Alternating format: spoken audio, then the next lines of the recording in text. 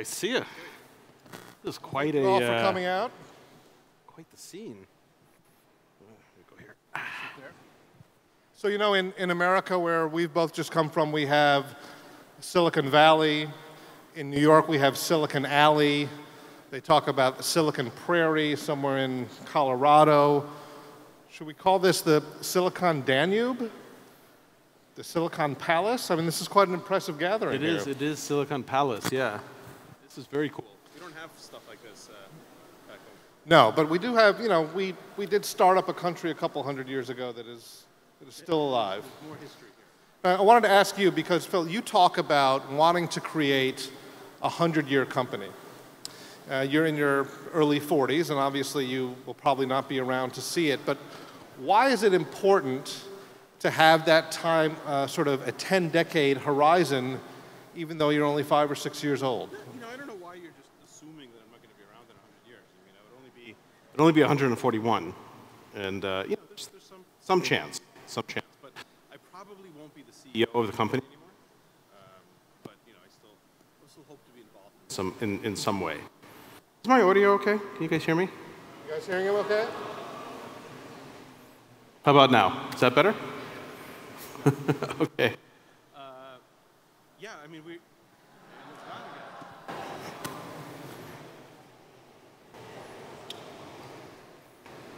let's see what's actually going on here. All right, I'll switch to this if I have to, but this looks okay.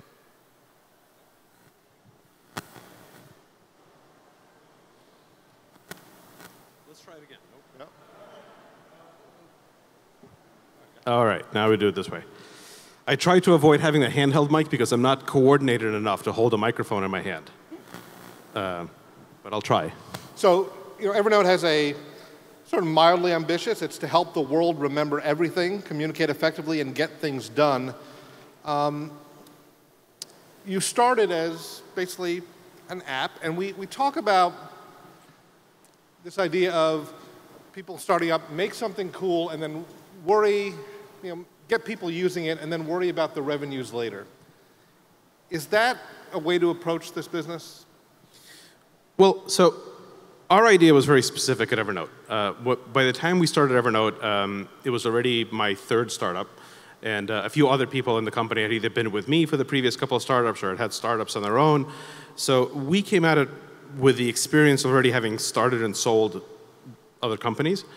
And we just wanted to build something for ourselves. So our primary motivation was, you know, we knew how much work it was to make a company, and we didn't want to make a company just so that we could sell it again. We wanted to make something that was sufficiently epic that we could make our lives work.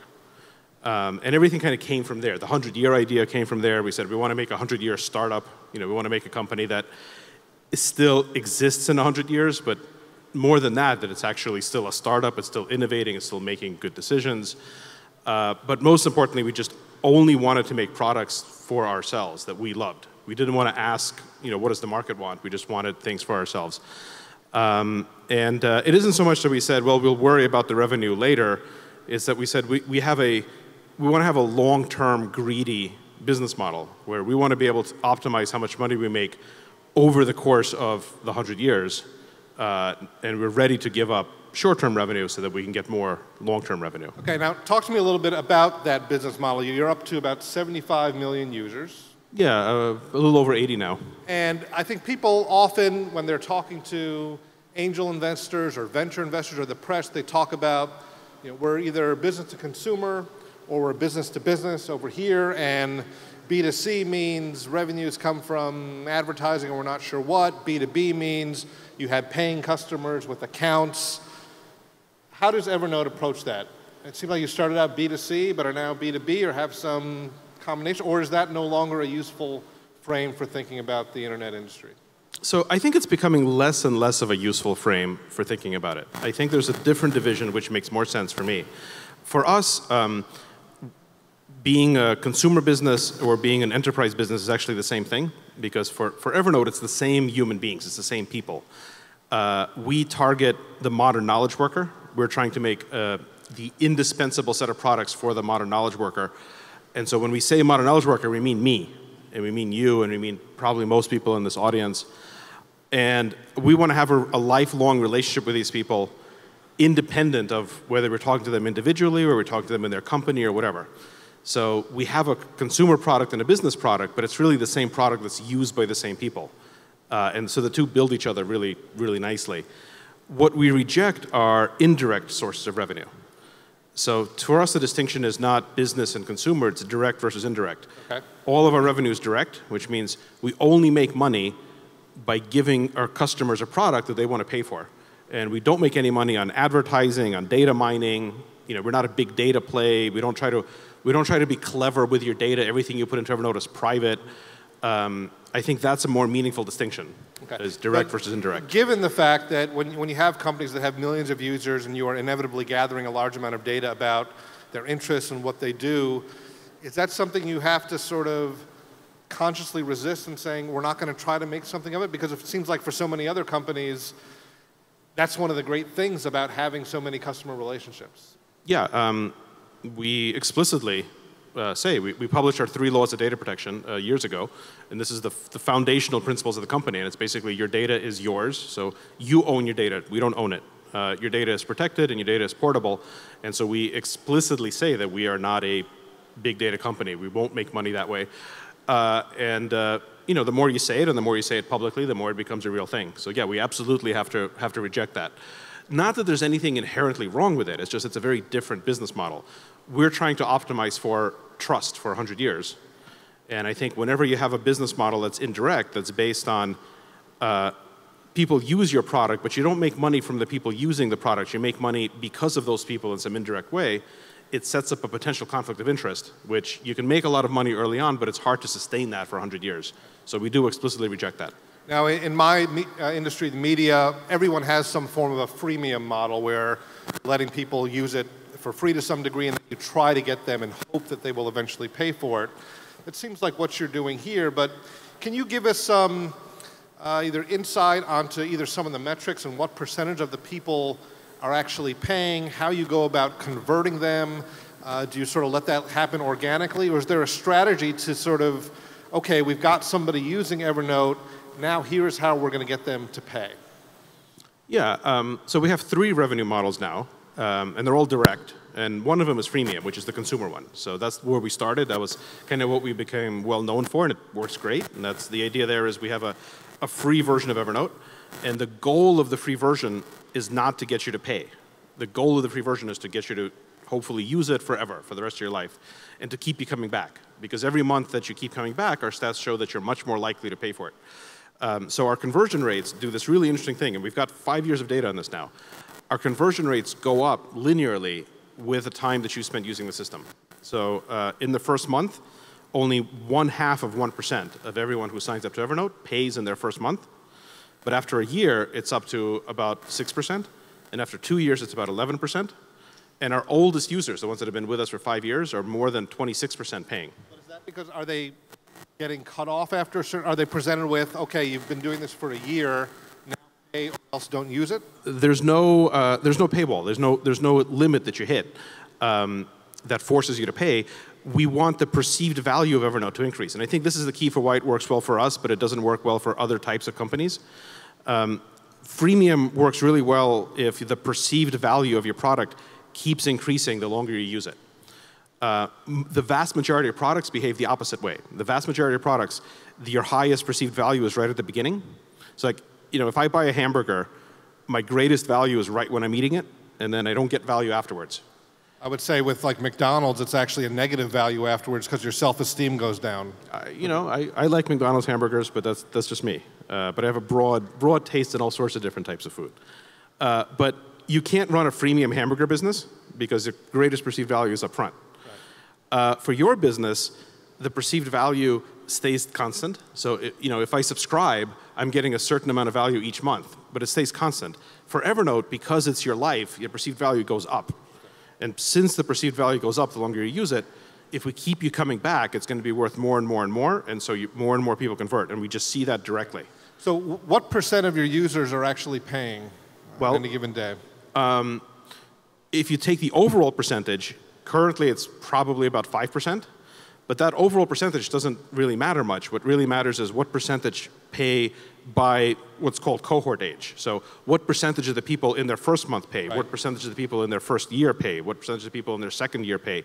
And that keeps increasing. So of the people who have been with Evernote the longest, 26% of them are paying this month, and so on. And that just gets better with time. Now, your revenues have not been, or generally not made public, but your fundraising has been a matter of public record, and you've had several rounds of venture capital funding.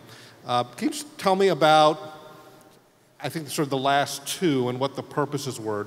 Were they needed for, hey, we need more cash to invest to keep the lights on, or was it, we want to get some money in so we could get some money out to some of our early investors?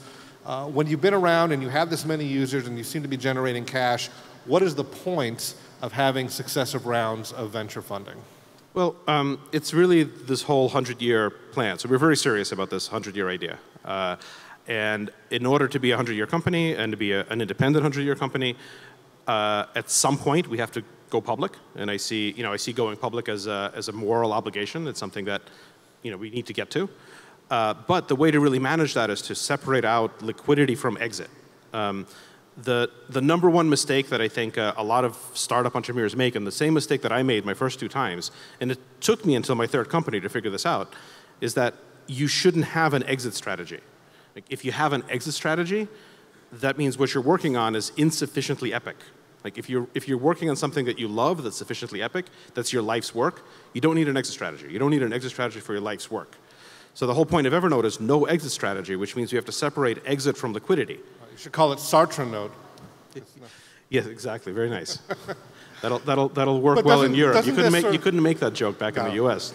But doesn't this fly in the face of our sort of culture in the U.S. where if you don't have returns within 12 months, you're a chump? But B, this whole machinery, the venture capital funds, the endowments who are investing in them, the exchanges, the media that are, and the workers themselves who are expecting that if you don't sell out, I mean that's selling out is the measure of success.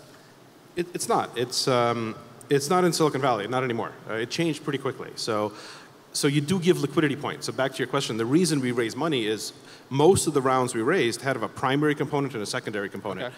The primary component goes to the company, and we use that basically to build up a buffer so that we can isolate ourselves from the macroeconomic conditions. Because I don't want to have to worry about how's the economy doing this quarter. I just want to be able to focus for years building a great product.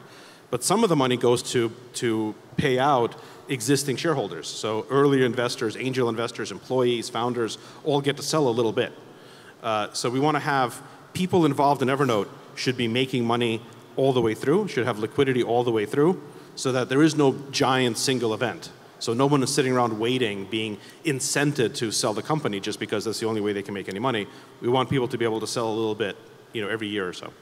And based on, we've seen some very high-profile IPOs, Facebook, obviously. We're all anticipating Twitter. You've been around this culture. Is there something that either goes wrong or changes the nature of the company once it's public that people should be sort of leery of? Well, I've never run a public company, so I don't know exactly. My feeling is that there's way too much attention to the IPO itself. Like that's just a fixation of kind of the popular press. The IPO ought to be a non-event. It ought to be purely a legal transaction where it's not that interesting. Like I would like to see a day where IPOs of companies just aren't that big a deal. It's just another piece of paper you file. It doesn't even change your investors very much anymore because for most of these companies, tech companies that are going public now, including for Evernote by the time we're ready to do it, most of our investors will stay the same because we're already getting investment from the types of companies, large funds that invest in public companies. So it literally is just a transition of the form of the company. It should be boring. It should be a boring non-story. The story ought to be the company itself and its long-term, model. But I think that just hasn't been the focus. I think it's more interesting to kind of really focus on the IPO as a dramatic, event. But a successful IPO, almost by definition, shouldn't be dramatic. It should just be another day. Structure of the company changes, but then you keep going on to build great things. We don't have too much time. I want to ask you a little bit about Evernote's corporate culture. And I think, again, we're in this world where every internet company, it's almost sort of, if you go to New York or Silicon Valley, it's almost a cliche. They all, the beanbag chairs and the free food, the cafeterias at Google, right? It's sort of established the things you're supposed to do. But you guys have some unique aspects. One of them is a sort of flatness in the corporate structure, open seating plan, unlimited vacations. Are you taking applications right now? Because unlimited vacation seems pretty good to me. Can you talk a little bit about that? Yeah, and we are taking applications right now, all across the world. We're hiring in every office. But I would never hire someone who wants to work with us for the unlimited vacation. Or for the free house cleaning, or the free electric cars that we give to people in California. They're not perks. Do you give free Teslas? No, but okay. Your Tesla's about half off if you work at Evernote, okay. So you can get it for about half price. But these aren't perks, right? So these aren't ways to attract people. In fact, they're kind of the opposite. I almost wish that people didn't know about them, because the last thing I want is people applying because they want, the car or something. These are things that once you are, it should be very difficult to get a job at Evernote. It should be very difficult to keep a job at Evernote. But once you're there because you want to work hard, you want to be productive, and then it's our responsibility to remove all of the obstacles to productivity. So if we can save you an hour a day of traffic, it's worth it for us to do that. The vacation policy works the same way, and that's not unique. There's lots of companies that have unlimited vacations. I think Netflix really got it started. But the idea there is like, look, being in the office is not punishment. It's not a prison. Like, you don't come to the office out of a punishment. So if being in the office is not punishment, why should counting how many days you're allowed to be outside of the office be a reward? Like, everyone that works for us is an adult. They all want to work. They want to be productive. So why should we care how much vacation you take? That's up to you to figure out. Now, that sounds great, and it also sounds relatively easy to manage if you have 25 people or 30 people. You have a defined number of things going on. You're all working in the same place. You literally know everybody and who they are and how they work. But you're a much bigger organization now. How many different offices do you have? How many people do you have in total?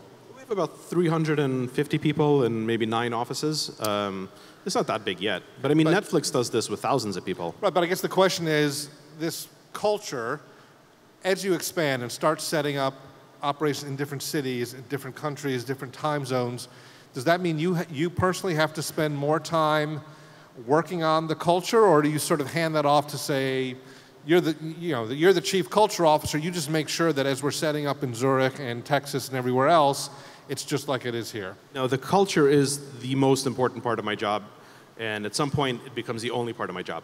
I think if you measure this over the lifetime of the company, the culture is the only thing. Like, the culture is more important than the product, because the product is the current product. The culture is what makes the next 100 products. So this is the only thing that a CEO really needs to be doing. This is the main part of the job. So there is no chief culture officer. I mean, that's me. In fact, I would hand off virtually everything else before I gave up what the culture should be. And the way to think about it is, I used to really spend a lot of time worrying about this. I used to say, like, well, the startup culture is easy when you're small, and so I have to fight to preserve it. I have to really fight to make sure the culture doesn't change as we get bigger. But then I realized, through some advice from much better CEOs than I am, that this is actually a stupid way to think about it. It's impossible to preserve any culture. If I try to preserve it, if I try to lock it in place, it's just going to get stagnant, it's going to crack. Really, my job as the CEO is to intentionally decide how I want the culture to change.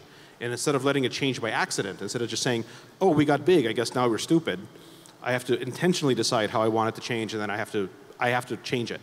And that's the main job. That's what I spend most of my time on. Now, speaking of culture, I think there's a tendency for Americans to be sort of slightly chauvinistic about our ability to create these global companies that, we sort of invented the internet, invented it as a business, and we have this whole machinery from, Stanford, Silicon Valley, NASDAQ, this whole thing that sort of feeds upon itself, and that other places in the world are not quite up to our speed. Well, here we are in the center of Europe in a imperial palace, and I think Americans, if you ask them typically about European startup culture, would not know an awful lot about it. But you're over here a fair amount. How would you characterize what is going on here where it is in relation to the US? I think there's many strengths here that we don't have in the U.S. And vice versa. So at Evernote, we set out right from the beginning to be global, and when we say global, we mean we don't really care where we sell things, because you can sell things everywhere in the world now. There's not very many restrictions. We want to make a set of products that are globally great. So the design of our products, the goal is to make them so good that people love them everywhere in the world the same way. We don't want to have differences in our product for different countries. Evernote in China is almost exactly the same as Evernote in Brazil, and Evernote in Europe, and Evernote in the US, and all of our products are. And the way we do that is we design them everywhere. So the reason we have all of these offices in different countries is not because we want to sell there. It's because we want to get the very best designers and engineers and partners to help us make something that's globally great. When Apple says designed in California, we don't know how to do that. Like, we're not smart enough to sit in California and design products for the whole world. We need to be everywhere and design products for the whole world.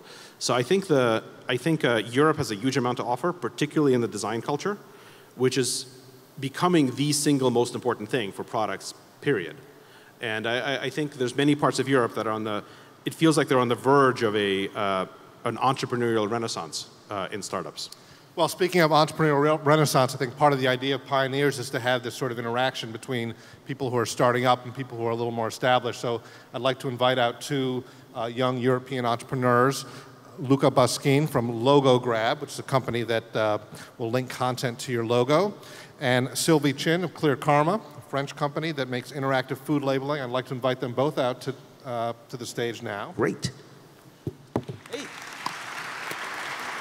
Nice to see you. Great to see you again. You guys want to move over this way? Why don't you two sit over there, and I'm going to turn over the mic. You're going to disintermediate me. Uh-oh. Okay, thank you. Hello. And hello. I'm Sylvie Chin, the founder of Clear Karma. We are the interactive food labeling for restaurants and catering companies.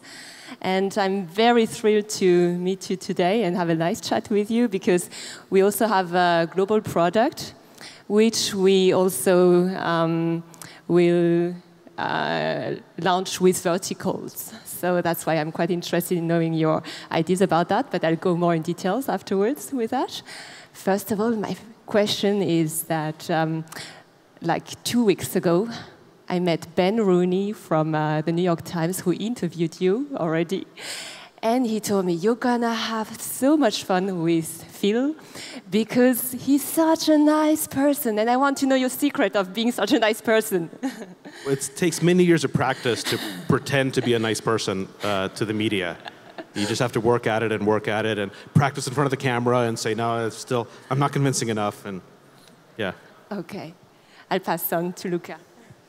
Hi, Phil. I have a question that I think most of us have for you, which is, how did you manage to scale such a grassroots idea of taking notes and staying ahead of competition in such a competitive landscape? Well, so that's a really great question. So we had the world's worst VC pitch, by the way, when we were starting out. Our first VC pitch was I'd go in and I'd say, hi, I'm Phil Libin, you've never heard of me. We're going to make this product called Evernote, and it's going to let you, write things down using your computer. And we're going to give it away for free. Can I have $10 million, please? And it didn't work. I would get kicked out. But usually, right before I got kicked out, they would ask me, well, who's your competition? And then it got even better, because I would say, well, every single computer or phone or PDA or device that's ever been released in the past 50 years already has a free note-taking program on it that's pretty good. So we kind of have infinite competition right away. And that wasn't a very good answer either. But we never thought about the competition. Like, we literally never paid attention, and we still don't. Not because the competition is not important, but because worrying about what other people are doing doesn't help you, because it doesn't make your own product better. And your only shot of succeeding is to make your own product as good as possible. So it's almost completely irrelevant what anyone else is doing. And all we did is we built for ourselves. Passion and gut feeling, I would say, probably. Yeah. We only build things so that we wanted to use. And this gave us an advantage because since we built it for ourselves, we were good judges of when it was good. Yeah. Yeah. And because of the way the world is set up right now, because of app stores and social media and smartphones, if you make something for yourself, if you make something that you really love, there's going to be another 100 million people or maybe 1 billion people somewhere in the world that also really love it because they have similar tastes than yours. Correct. And they're going to be able to find it and get it and know about it immediately, and use it. So I would say 5 years ago, it would have been very bad advice to say to a startup entrepreneur, just build something for yourself. But I think right now it's the right advice. So that's what we did, and we're off to a good start because we found another 80 million people so far in the world that love the same things we love, and I think there's another billion out there as well. Super. I agree. Yes, thank you. Now I have the questions that I wanted to ask from the very beginning. So what are your learnings with going into verticals like the Evernote food, for instance? Well, we experimented a lot with, and still experiment with a lot of different stuff. That's probably the most important thing, is just to understand that everything is worth experimenting. Like anything, you're probably wrong about everything that you think you're right about, and it's worth experimenting. So a couple of years ago, we said, what's the right number of apps to have? And nobody knows the answer to this. Are you better off having just one app so that you can drive all the people to download one thing and you go up in the ratings on app stores? Or are you better off having multiple apps because every time you have an app, you can get featured and you have a bigger footprint, and how many is too many? And so we just experimented with that. And so we came out with a few different apps, and we settled on having roughly 2 to 3 different apps on each major app store. Seems to be the right number for us. But that came out as a result of a lot of experimentation.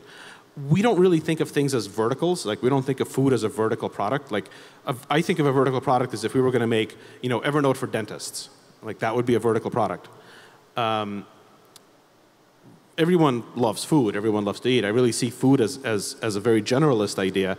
In fact, it may be more general than just Evernote in general. Like, keeping track of your great food experiences, to me, seemed like a better general purpose, mainstream user idea than just remembering things in Evernote. So we did it as a way to try to get different kinds of users. And it works pretty well. Of course, our latest experiments are much crazier, which is where we launched the Evernote Market. So now we're actually making physical products. We're making scanners and bags and socks and iPad styluses and stuff like that. That was kind of the craziest part of the experiment. I think nobody expected that to actually, no one expected us to launch that when we did. But that's been going really well. It's only been about a month, and it's been fantastic. So I think you just keep experimenting, and the stuff that doesn't work, kill it. And the stuff that works, you just invest more into it. Okay, thank you. Okay, my question is for us guys in the startup world. One of the problems we have compared to large corporations, we just have a few employees, but we have tons of ideas and really little resources. So I was wondering if you think that Evernote could be a tool also to help startups to discover those ideas, perhaps, that would be most influential and beneficial for the growth of the startup. Yeah, that's a really good question. So my main task for the first, I would say, year and a half at Evernote, literally, like the thing that I spent most of my time on, was telling people to shut up and stop thinking of like clever things and just get back to work. Like, the biggest obstacle we had, when we had our first 20 employees, we had 20 brilliant people. And 20 brilliant startup people who love coming up with ideas. And that was the most harmful thing in the world, because you don't have time, and everyone wants to come up with new ideas, and no one actually wants to finish the idea from 3 weeks ago. And I really think that as a startup, it is not your job to innovate at all on anything other than like your main product. Yeah. Like, the main idea that you have, you need to innovate, but everything else you should try to do as conventionally as possible, because you don't have the resources to innovate. I think bigger companies actually produce a lot more tangential innovation because they've got the resources to to spend on them. But the hardest thing early on is just to get rid of ideas and not to do them. And I could never lecture somebody on focusing, because I think if you look at what Evernote is doing now and how many products we have, like obviously no one's going to believe me if I sit down and say, you have to focus on one thing, young man, because we do like 20 things, and it works well for us. But we do 20 things where we have 10,000 ideas. So getting it from 10,000 to 20 is a type of focus, but it's tough. And yeah, we absolutely use Evernote for it. So we run the whole company in Evernote, and particularly Evernote Business. And the main thing about Evernote Business that works with us is, with Evernote Business, I automatically know what other people are working on, because whenever I'm working on something in Evernote, it shows me if any of my coworkers are working on similar things. And that's actually a great way, like now that we're, when we were 20, 30 people, I just knew what everyone was working on, like you said, you just kind of know as a startup. But now at 350 people, I don't know what everyone is working on, but when I'm working on something, I automatically see if other people are working on the same thing because of the way Evernote Business works. And that's super efficient. Like, I get a much better sense that even at 350 people, I still know what people are working on, and we can still make sure we're not wasting too much time duplicating effort and try to come up with what the good ideas are. So we should go for the Evernote Business. Probably will help, I would say. I think it would be we build it to be great for us and for startups. So yeah, absolutely. I would encourage people to use it and to give us feedback on how to make it better specifically for that cause. We always want to hear about it. We'll do that. Okay. Well, my question would be to know what's the outlook. What's the outlook? How do you want to go on disrupting the tech industry with Evernote? And also then, what do you do for the world? What's your vision also for a better world through Evernote? Well. So I don't, I actually think disruption is really overrated.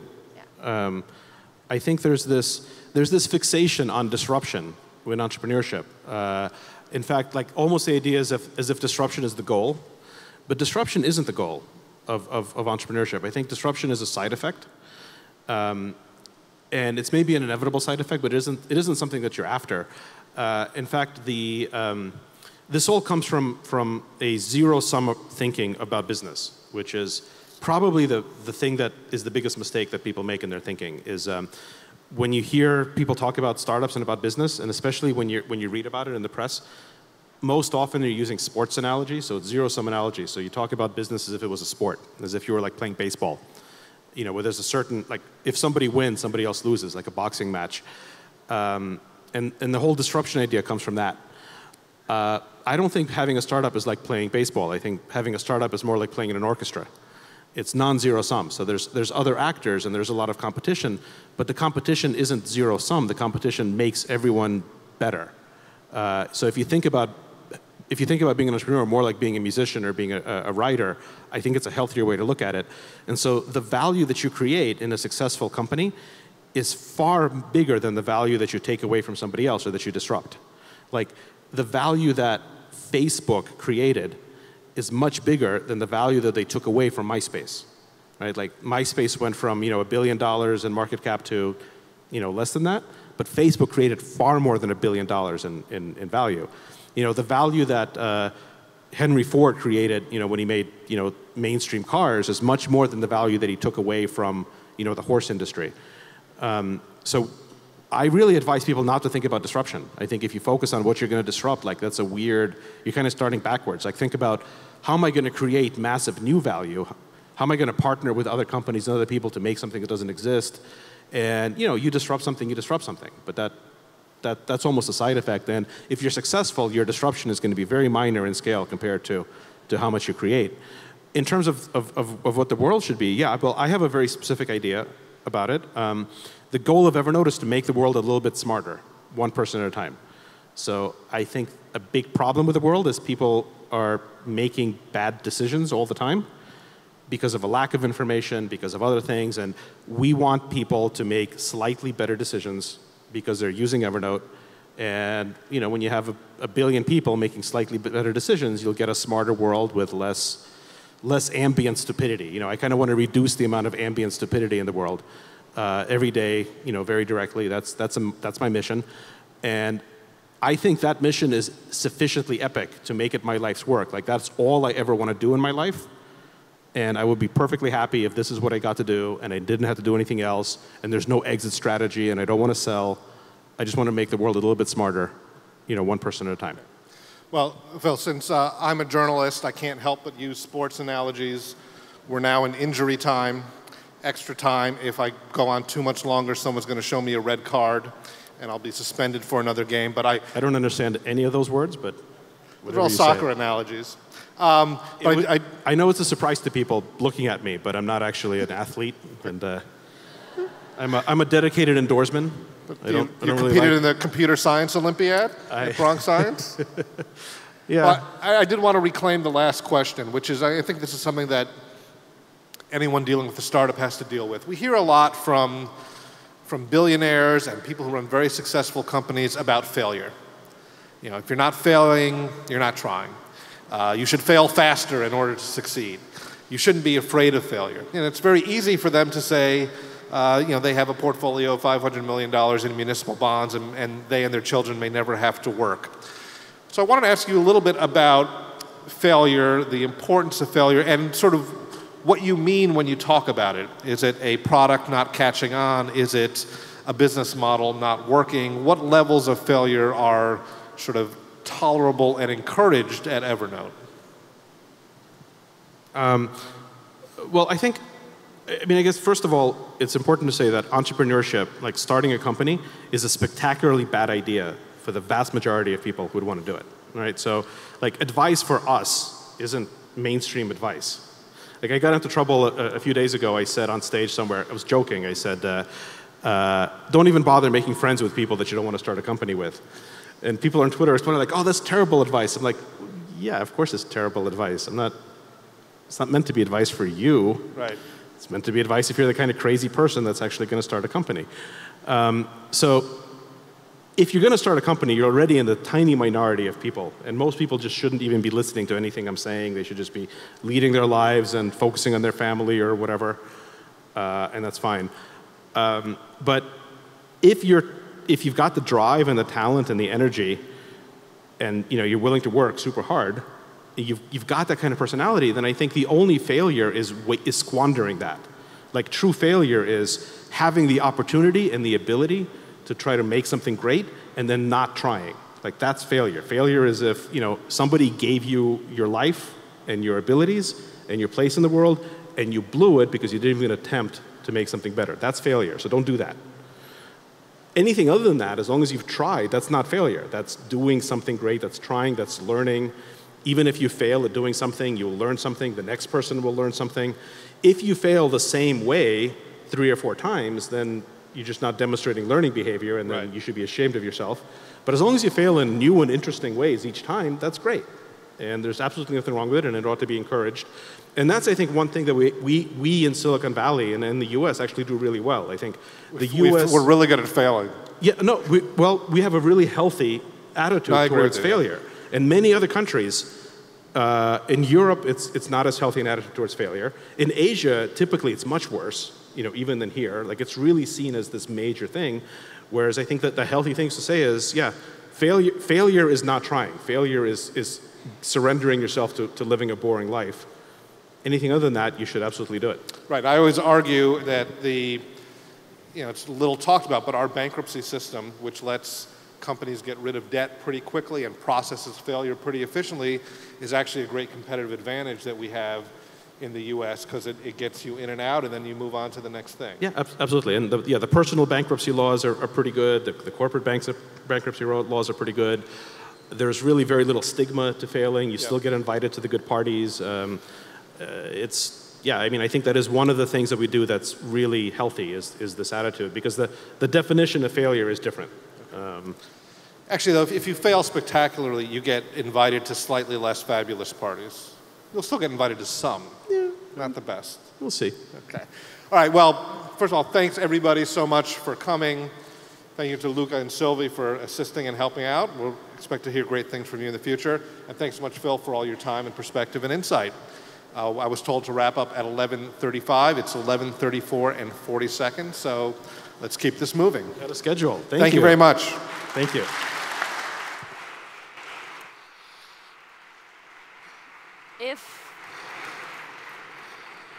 if I can still ask you to stay on stage for just a second, we'll see if we have some questions from the audience for you as well. Here, let's see. The most upvoted one was, what kind of user acquisition tactics have you used in the early days of Evernote? Well, I don't know about tactics. What we did is, so when we launched a closed beta, and we gave away beta codes. This was in the spring of 2008, and I think we gave away the first 100 beta invite codes on TechCrunch.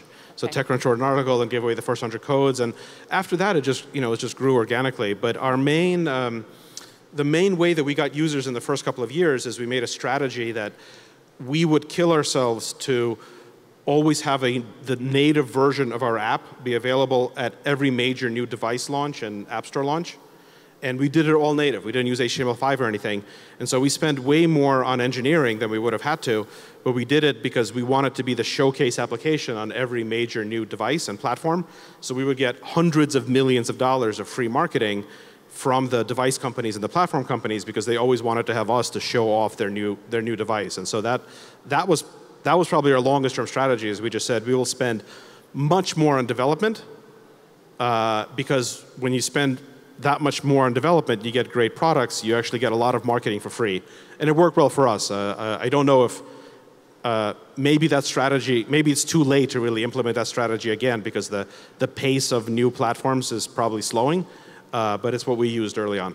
But I guess you'd validated already the customer want for your product before you started doing it in every possible direction. Yeah, I mean, sure. So people definitely had a great desire for something like Evernote. It was kind of universally, when we started working on it, but before we launched it, people would ask me like, hey, what are you working on? And I would say, well, we're working on this thing called Evernote, and it's going to be a second brain. It's going to make you smarter. It's going to help you remember everything. Mm-hmm. And I probably said this to a few hundred people in, 5-6 months before we launched. And every single person I said it to had exactly the same reaction, literally 100% of the time. And it still happens. Like, if someone asks me what's Evernote, and I say, I gave that answer, the reaction is always the same. The reaction is always, they laugh, and then they say, oh, that's really for me. I could really use that. and I thought, like, that's weird that everyone literally reacts the same way. What does it mean? And I thought, well, when they say, oh, that's for me, I could really use it, that's genuine. Everyone wants this. Everyone wants this, a second brain. And when they laugh, it's because they don't think we can do it. And I thought, like, that's the best place to be as an entrepreneur is, we've got something that has universal demand, and no one thinks we can accomplish it. Like that seemed like exactly the right, the right place to be. Maybe just another quick answer to how do you measure success of your company?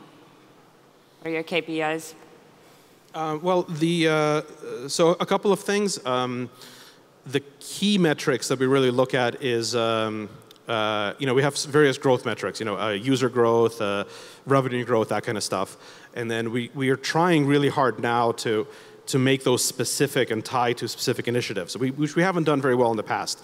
But now, like, if we're going to introduce a new feature, we want to set an expectation. We say, well, we expect this new presentation mode to result in this many people using it over this amount of time, and that should bring in, this much revenue, and then we measure that. But this is new. Like, I can't stand here and say, like, this is what we've always done. Because we haven't. We're just starting to do that now. We do Net Promoter Score, NPS surveys of our customers. So I would say if you're only going to do one thing, the Net Promoter Score is a pretty good indication of how you're doing, as long as you do it on a regular basis and you compare you compare the results over time. Thank you so much, Phil. Thank you. Thank you very much. Please give a big hand to Phil Libin.